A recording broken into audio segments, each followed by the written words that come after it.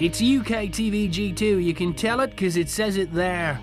We have Top of the Pops 2 and the Drama of the Cops to come, but first it's a double dose from the Sporting Fools, and for once, Jonathan's not the only Campo. Could be run out.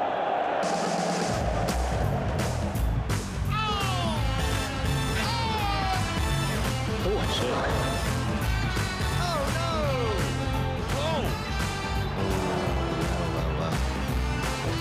Hey, look at that! Have you ever seen anything like that? And here comes Hurt. He's got some people on the pitch. They think it's all over. It is now.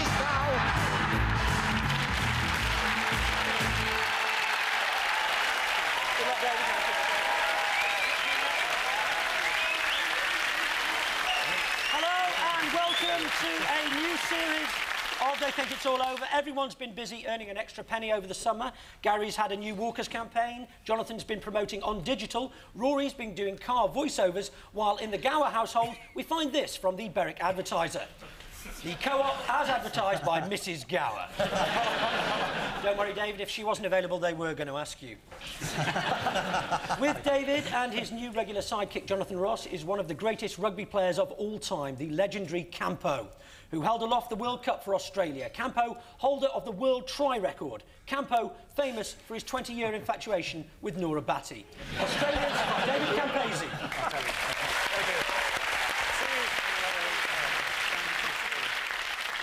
With Gary and Rory as a comic whose career began when he was asked to do the warm-up for the late Jonathan Ross. Imagine his disappointment when he discovered it was only a programme title. Junior Simpson.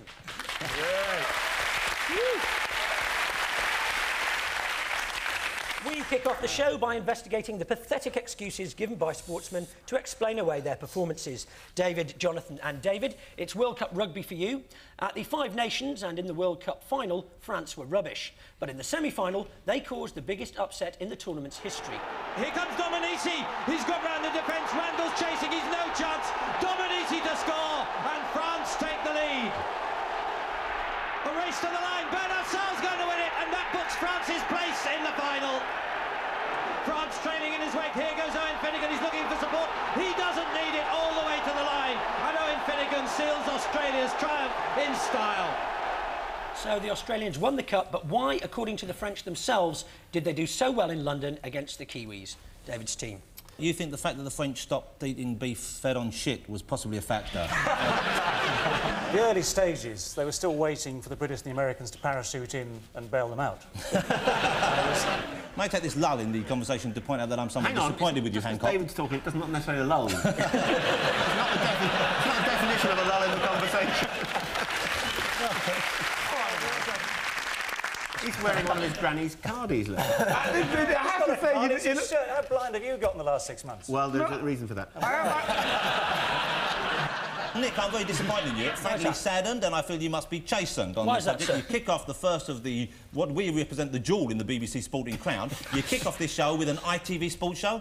Shame on you. With an ITV Shame on you, you whey-faced poltroon. You could have chosen from the many fine BBC sports still available. We had some fantastic under-16s badminton coverage this summer. The South Halfpenny has never been stronger.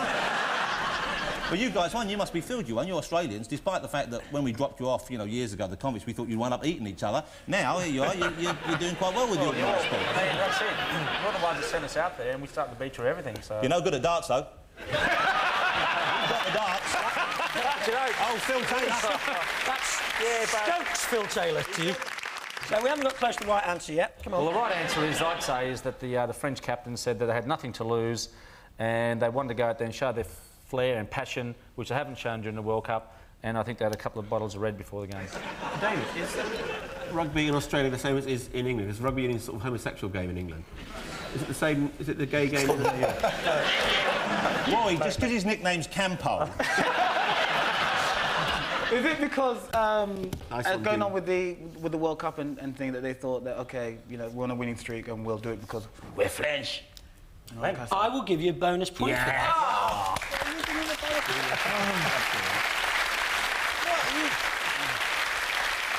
Bad luck. He said virtually the same thing we said. He just said flinch, and you gave it. That was the key word I wanted. Well, according to French captain Raphael Ibanez, the only explanation is that we are French. Ibanez went on to say, we treated this game as if we were going to war. So, half of them surrendered, half of them joined the other side, and 2 of them spent 3 years hiding in a cellar. The New Zealanders also had an excuse, saying they lost because their national anthem was sung beforehand in English and not in Maori. That and the fact they were all knackered from doing bar work the previous evening. Gary, Rory and Junior, we take you back now to last summer's Open Golf Championship, when all France's Jean van der Velde needed to win was to finish the final hole in 6 shots or better. However... I don't believe it. This is so sad. What on earth are you doing? Somebody kindly go and stop him. Give him a large brandy and mop him down. To attempt to hit the ball out of there is pure madness. So what excuse did he give for rolling up his trousers and wading into the water like that, Gary's team? He's French. It's correct for 3 points, yeah. Wait a second, there's loads of sports that black people take part in, you know, there's boxing, football, athletic. We get golf. We've got what? Tiger Woods? Only one. All right, and he even say he's not black. And then you give Vijay Singh. Don't worry, it's not Vijay Singh. Vijay Singh? VJN. VJN. Yeah, VJ. Yeah, Vijay Singh. Doesn't sound like a brother to me. You just said black. Didn't say anything else.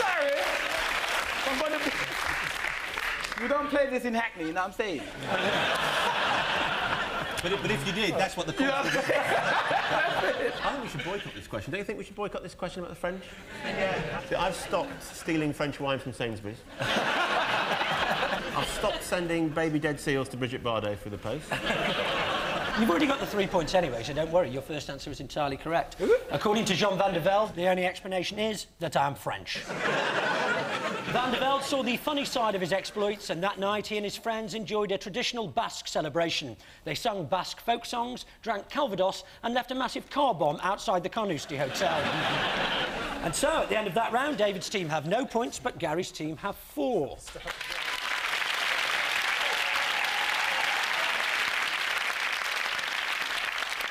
We crack on with our sporting bluff round, where the teams try to work out which one of the other team is telling the truth and which 2 are speaking with forked tongues. Gary's team, your subject is Sheffield's finest, Prince Naseem Hamed. And here is His Majesty back in the days when the BBC had some boxing. Great body shot from Naseem Hamed, and Gargano's not going to get up. That's another victory for Naz. 5 wins out of 5. He's got real style, and he could certainly be going places. Now, although he got an invitation, Naz was not present at the event of the millennium, the marriage of David Beckham and Posh Spice. David's team, tell us why. Prince Naseem Hamed missed Posh and Beck's wedding because he wasn't allowed to somersault into the reception. He missed the wedding because he was angry at the idea of them sitting on thrones.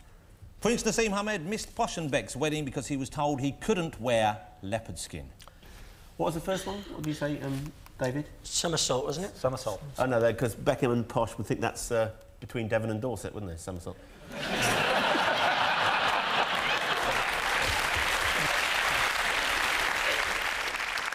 Wondered this, we could have called her Posh Spice, but is she? No, not at all. She's not posh? Not posh at all. And she's worth 25 million? Yeah, that's right. Tomorrow I'm going to change my name to White Man.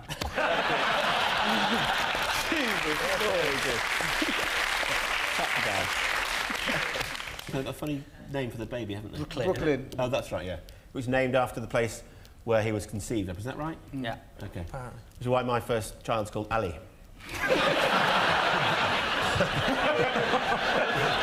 And my second child's called 745 to King's Lynn. With one of the longest middle names, calling it Finsbury Park, Stevenage.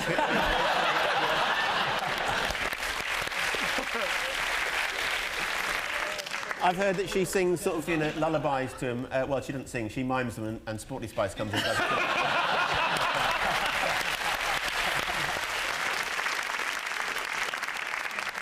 it. He wanted it to be formal, didn't he? You know, ladies in skirts, men in skirts. Yeah, roughly, yeah. It's the leopard You think it's skin Jonathan? Let's see if Jonathan was telling the truth.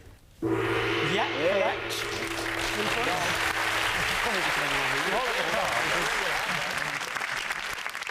So Jonathan was being truthful for once. Naz was so knocked at being told what he could and couldn't wear that he decided to give the wedding a miss.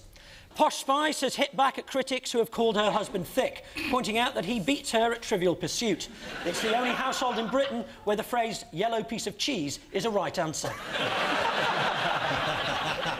David's team, your subject is the young Gary Lineker, seen here opening his account for his beloved Leicester City back in 1981. To Wilson, a good ball, Lineker coming round the back. Gary Lineker's first ever goal in the First Division. So now here's Lineker. 1-1. Lineker gets his 8th goal of the season.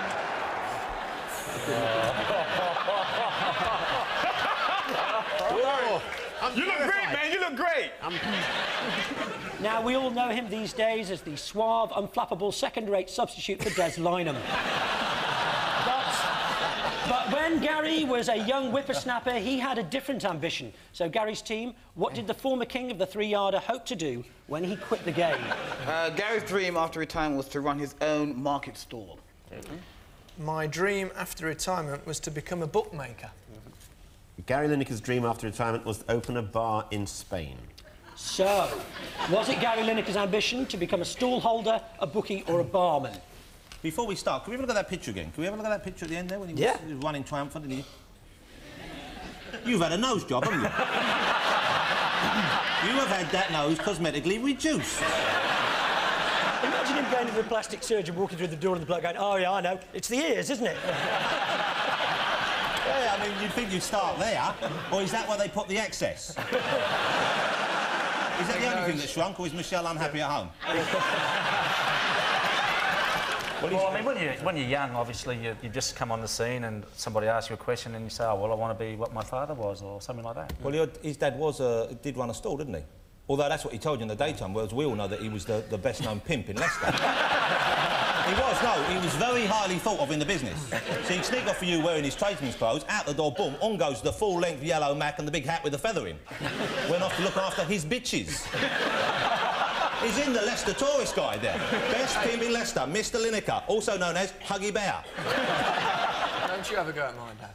I'm not having a go. I am praising him. They were looking for some highlights of your TV career, but couldn't find any. Oh, yeah.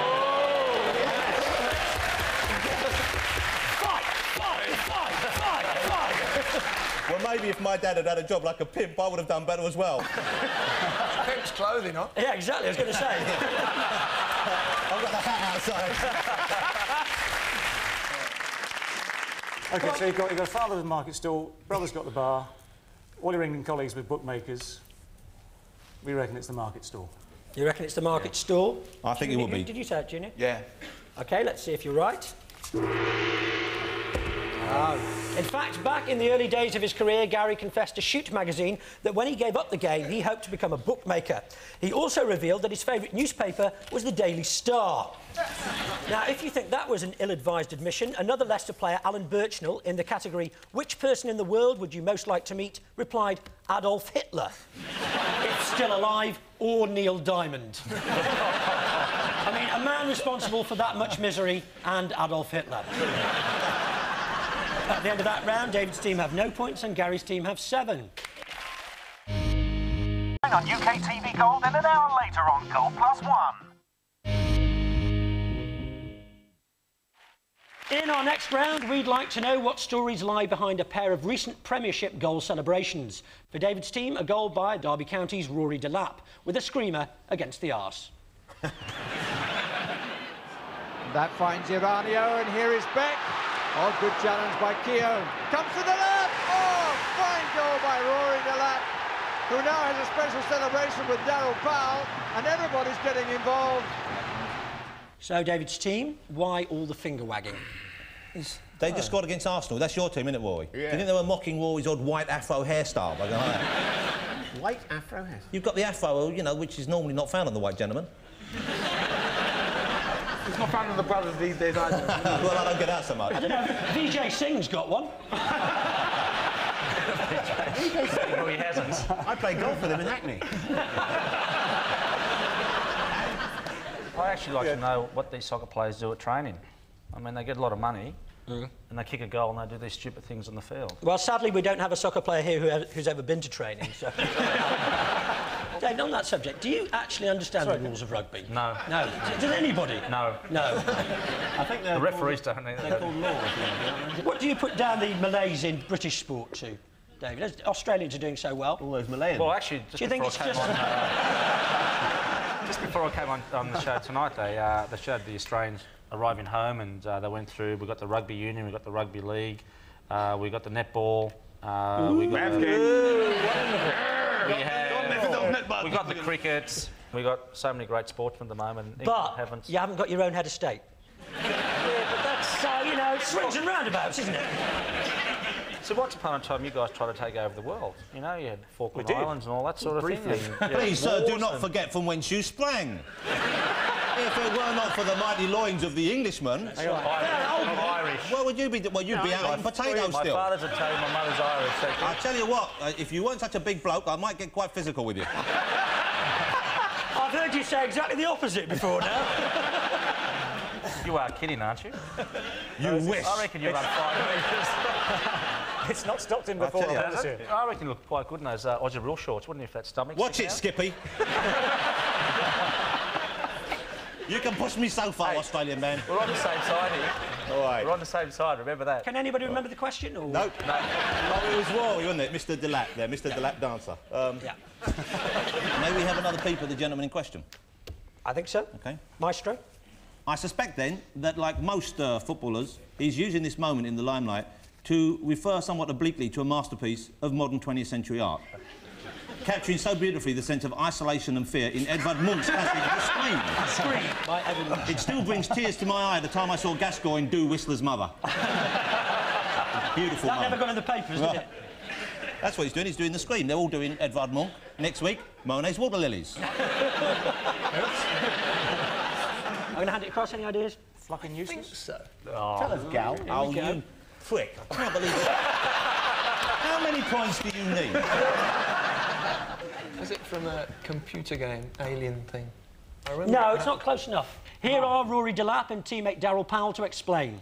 Spencer Pryor came up with this game called Aliens, and I'll leave Darryl Powell to explain it. The game what Spencer devised was a drinking game, he said, and none of our players drink.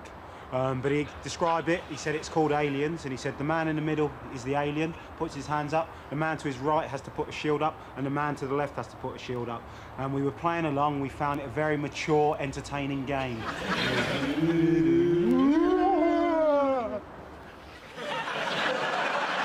Seems what we call saying the word aliens. It was, at any rate, a drinking game called Aliens. Derby's most famous chairman was Robert Maxwell, until they went under. Oh, no, sorry, that was him that went under. So, no point. So, Gary's team, we go back to August and a goal by Aston Villa's arch-poacher Dion Dublin against West Ham. Really good play by Georgium, and he's found Dion Dublin, who's found some space for himself, and who scored a lovely goal. Beautifully made. A polished goal by the looks of it. So, Gary's team, well, the head rubbing. All I know about Dion Dublin, apart from he played for Cambridge United, of course, is he's apparently got a very big... Nub! Apparently it's like Marvin Hagler in a roll-neck sweater. It's not fair, because as a black, you don't get the chance of doing the comb-over thing, you know, if you go bald. You know, you get a big afro at the side of your head and really moving it. Was he doing an impression of David Beckham thinking of two things at once? Ian Taylor was involved in that. Has it got anything to do with what had happened the previous week? Because Taylor did something like that when Shearer got sent off. He's correct for 3 points. Yeah, here's the answer from Dion Dublin himself. It was all about the Alan Shearer sending off when we played him at Newcastle, when Ian Taylor rubbed his head, not believing that he got sent off, to be honest, and we decided to do it again on match days. Calderwood and Shearer together, and the free kick given against Shearer. Oh, it's going to be more than that. A yellow card's coming out, and that means red. Total disbelief at St James's Park. Everyone bemused here. So, Dublin was copying Ian Taylor's astonished reaction when Alan Shearer was controversially sent off against Villa in the opening match of the season. Andy Cole recently aimed a savage attack at Shearer, but sadly he missed by a good 10 yards. And at the end of that round, David's team have no points and Gary's team have 10.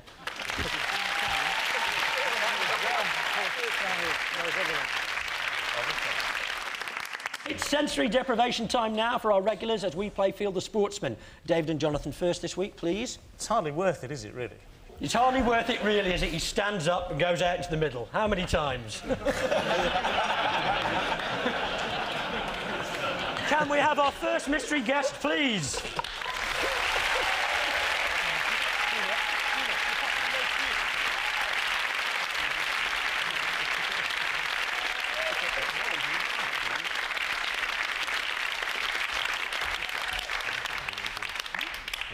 OK, start tampering now. It wasn't me, the floor squeaked. Hang on, where are you? Because I'm over here, mate. I've got the parson's nose. There's something sort of long. He's let himself go a bit.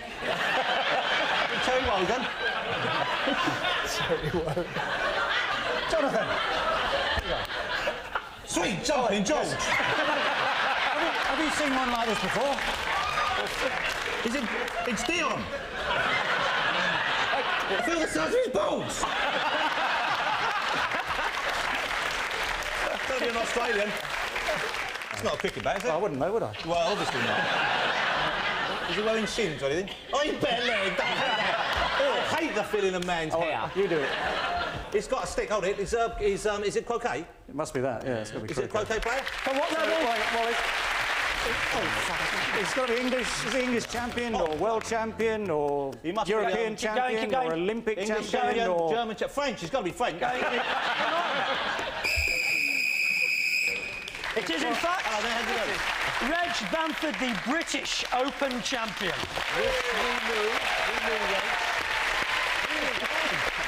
I'm sorry. He did everything else.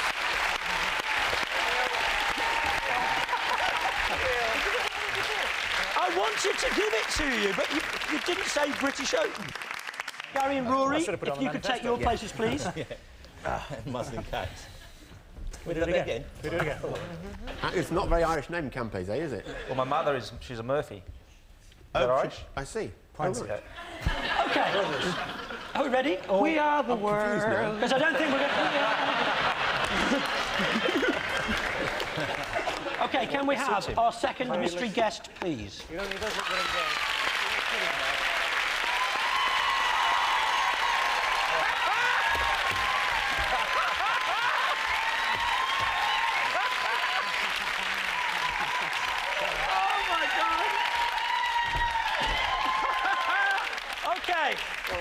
Your 90 seconds start now. I hope you guys got some money.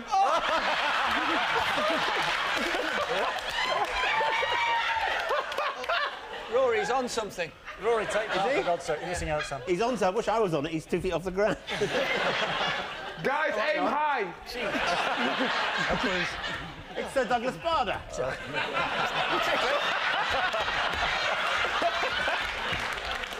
That's right, it's a sport Zimmer frame. Oh, it's a wet... It's wet. What a laugh that is. Is it Glenn Miller?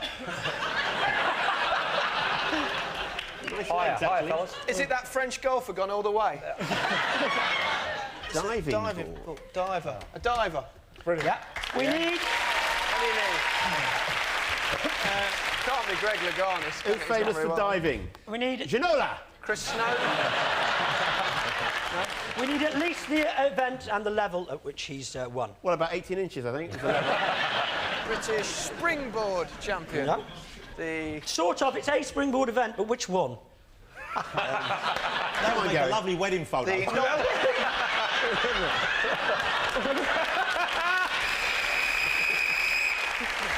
was, in fact, Antonio Ali, the European 3-metre springboard champion.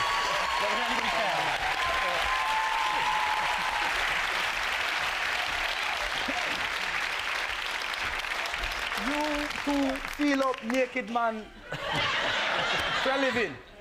And you invite me on this show? OK, at the end of that round, David's team have no points and Gary's team still have 10. Right, we end, as usual, with the name game. The team in front goes first, which is... Hold on. Oh, Gary's team. That's right. As many names as you can in the next 90 seconds, starting now.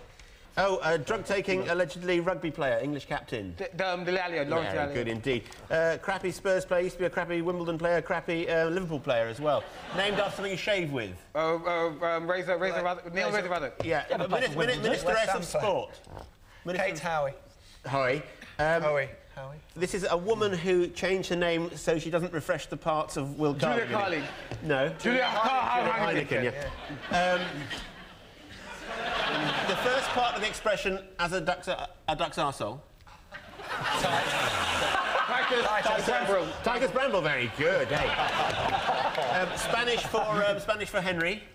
Enrique, yeah, very good. And it's a bit of a someone who sponges drinks off you. Don't something drinks. My cousin. Off me. Your cousin? No, not Enrique. Not Enrique, my cousin. It's That's a Scottish guy. Ponsalt. Yeah. Oh, this is a good one. You let them have it. This is This is a horse whose name sounds like a question to inquire who has contributed.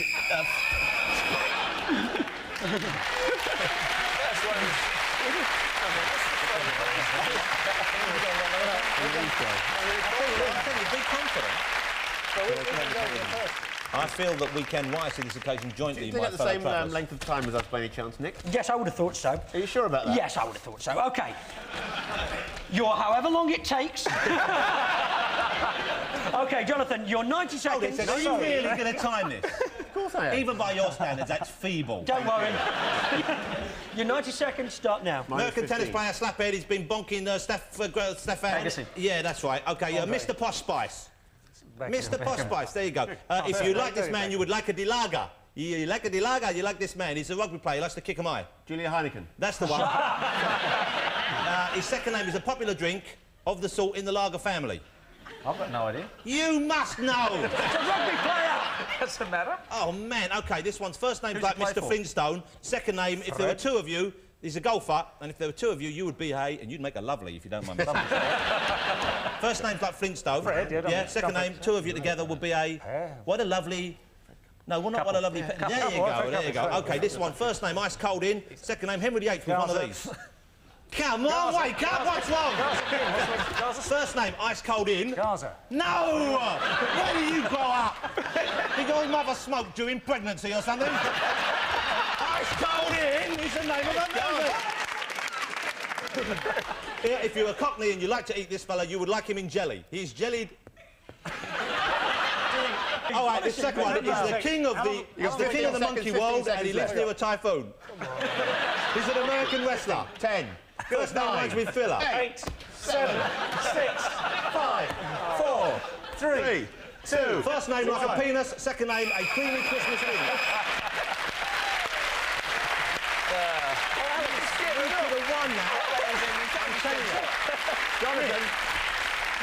Jonathan, welcome to teaching the remedial class, mate. Unfortunately, you gave up on 2, so we have to take 2 points off your... Take them all! But if I give it to them... So you're down to 1 point, I'm afraid. Which means... Wait! You don't know the result yet? Don't ruin it for people. Well, fingers crossed. So David's team have 1 point, but the winners this week are Gary's team with 15.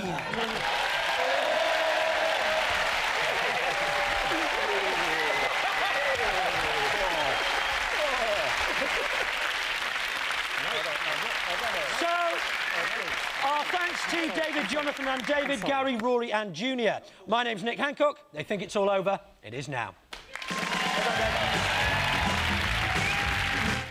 There's another helping of They Think It's All Over after the break, but just so you can plan ahead, plan to have your fat one on the soft thing tomorrow night and enjoy Room 101, Have I Got News For You and 2 pints of lager. Tomorrow from 9 on UK TVG2.